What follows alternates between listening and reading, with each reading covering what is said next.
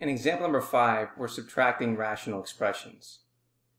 We're going to subtract rational expressions. So we have 6 divided by x squared plus 4x plus 4 minus 2 over x squared minus 4.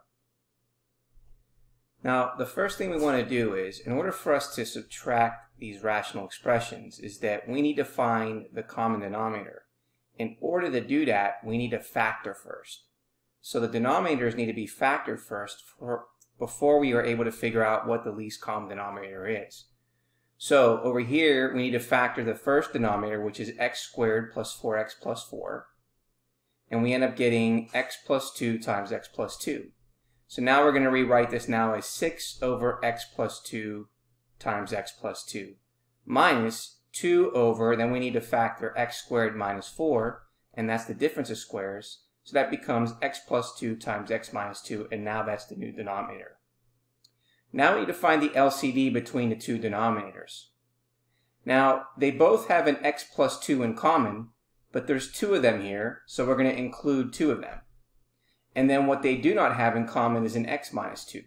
So therefore, the LCD now is going to be x plus 2 times x plus 2 times x minus 2. So what we're going to do is, in step 3, before we get to step 2, in step 3, we're going to rewrite the new denominator. And that new denominator is going to be the new LCD that we just created. So we have x plus 2 times x plus 2 times x minus 2. Again, over here, x plus 2 times x plus 2 times x minus 2. So now in step number 2, okay, we need to look at this denominator, x plus 2 and x plus 2. What's missing from this denominator to this denominator? Well, it's x minus 2. And that tells us what we need to multiply the numerator by. So since we have to multiply the denominator by x minus 2, then it means you have to multiply the numerator by x minus 2. So therefore, we get 6 times x minus 2. Over here, we notice that we have an x plus 2 and x minus 2, and what's missing in the new denominator is an x plus 2. So that tells us that we need to multiply the numerator by x plus 2. So therefore, we have 2 times x plus 2. Now in step number 4, what we're going to do is we're going to combine it now into one denominator. So we have 6 times x minus 2 minus 2 times x plus 2.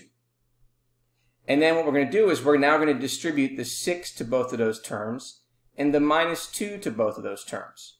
So we have 6 times x, which is 6x, 6 times minus 2, which is minus 12. Minus 2 times x is minus 2x, and minus 2 times plus 2 is minus 4. And now what we need to do is we need to combine like terms. So we get 6x minus 2x, which is 4x. We get minus 12 minus 4, which is minus 16, and then we're keeping that denominator.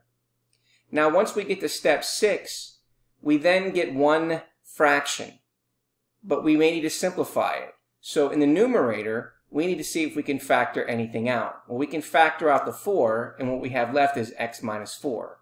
Now there's nothing for us to simplify, but we're going to leave it in factored form. And therefore, step 7 is the final result.